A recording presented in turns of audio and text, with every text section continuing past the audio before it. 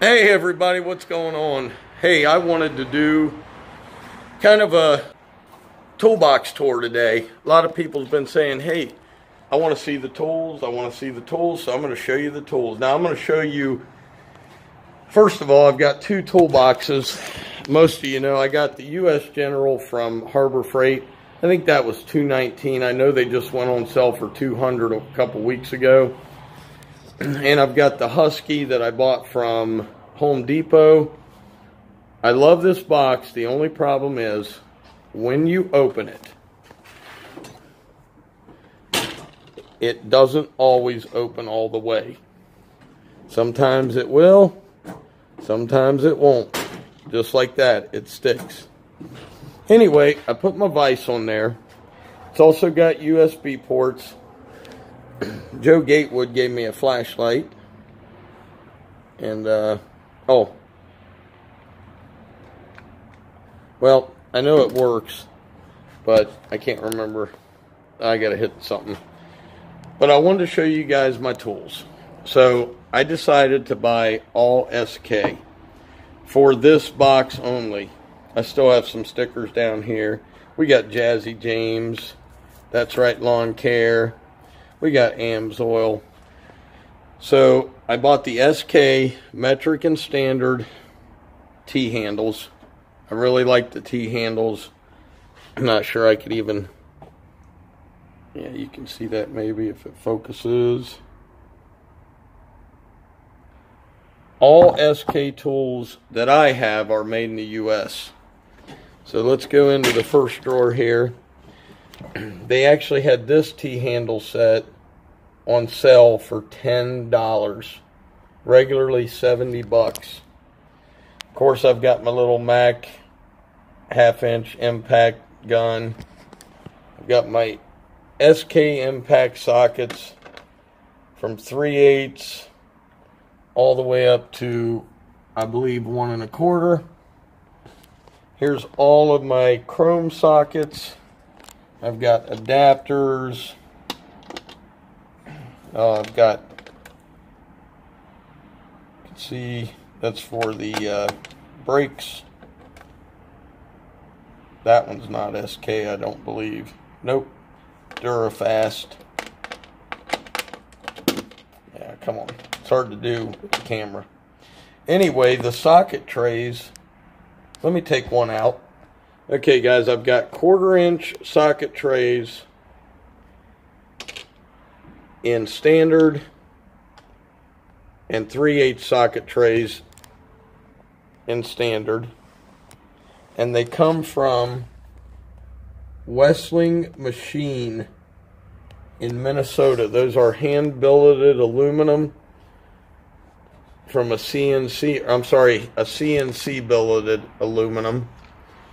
You would think they would fall off. They don't. The sockets stay on there. I've never had one come off. Of course, my Irwin knife, and that is made in the U.S.A. I got one of them that was made in America. Try to keep all, and then I've got obviously spark plugs and hose clamps and safety glasses. Now, this is where the thing will be a pain. Well, maybe not. So here's my pick set that I just got. My screwdriver set. And you can see, as it says on there, U.S.A. Of course, my U.S.A. channel locks. These I use for changing filters. And then we've got the plier set. Let's see here. Yep, there's where it's going to do it. So, gotta reach in here, pop that open, pull the drawer out, and these are all my fractional wrench sets. Got the ratcheting wrenches. I want you guys to hear this, so let me set you up right here.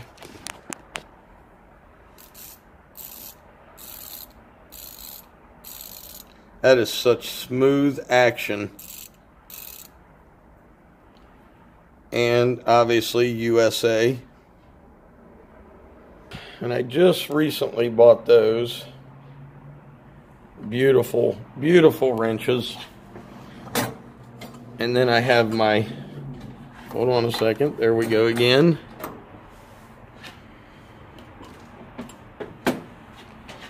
There is my metric set.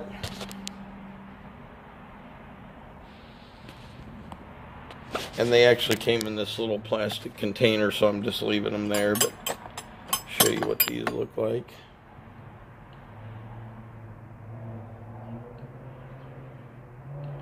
That is a beautiful finish. They actually have a 15 degrees, I believe, is what the angle is on those. Then we have my ratchet collection. I've got the 1/4 inch teardrop ratchet from S.K. I'll let you listen to this for a minute. It's amazing.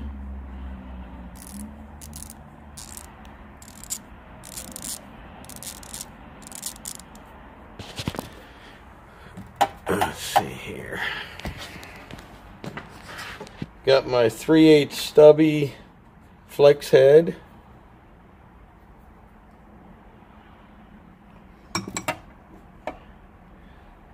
.3/8 teardrop, regular 3/8, 1/4 inch breaker bar, 1/4 inch ratchet. Look at the size of this ratchet. Just, man, amazing. Then I've got my 1/2 inch breaker bar, all of my extensions. And if people ask, do you use these tools? Yes. But I also clean them up with tub of towels. Okay, then I have my new hammers and my pry bars. And yes, I use my pry bars quite often. So, and there's the part number if you're interested in that. It's an awesome hammer. I don't know if you can see where it says made in the USA. Yep, right there. And then right here I have my, oh, this is called, I cannot remember the name of this set. Let's see here.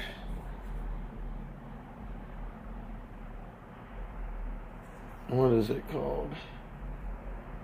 U.S.A. And that is made in the U.S.A. U.S.A. is a really good punch chisel set. And I've got my Wilton clamp I use on my front brakes. A lot of people use something different. I still use this with a block of wood. Of course, down here I've got my cases that are empty. And then down here, got all my, have my DeWalt drill. It's just an old one. Nothing fancy, but it works. Wheel bearing grease. The tub of towels. I've also got Gojo. One thing, guys, if you have a sticker and you want to send it to me and you want it up here, let me know. And that is my toolbox area. I'll show you. This is just general stuff here. Get my snap-on knives. And then, now this, all these tools is what my wife bought me over our first 3 Christmases together.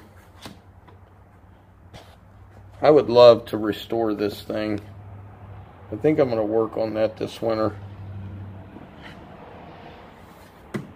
And then we've got gear wrench, which is obviously probably Chinese or Japanese or Taiwan or something. But still try to keep them clean. I've got the stubbies, the very longs, and then just your regular wrenches. And then I have a non-USA Craftsman box Sarah bought me for Christmas. I've got all my bolts and clips for the trailer, electrical stuff in here, just anything you need. Always got wire. Now this is my breaker bar that is Craftsman, made in the USA.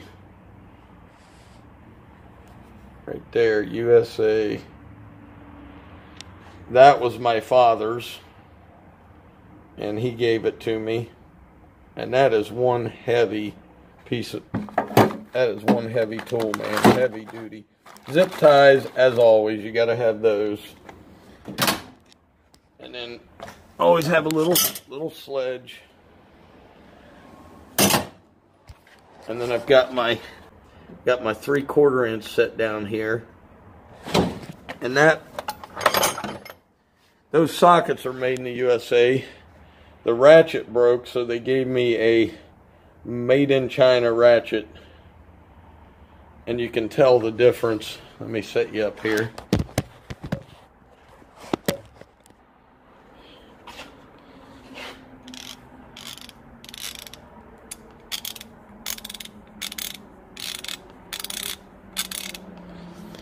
Definite difference in how this thing is made and machined. Doesn't have that heavy duty feeling of American made. Anyway, that's a tour of my toolbox. I hope you guys like it. If there are tools that you think I need that I don't have, that you didn't see, and obviously I'm going to add to it because SK just came out with their long and short flex head LP90 ratchet, so I've got to have that. But if there's tools that you guys know that you use in your lawn care business on a regular basis, please let me know so I can put it on my list of must-haves. Guys, that's about it for the day.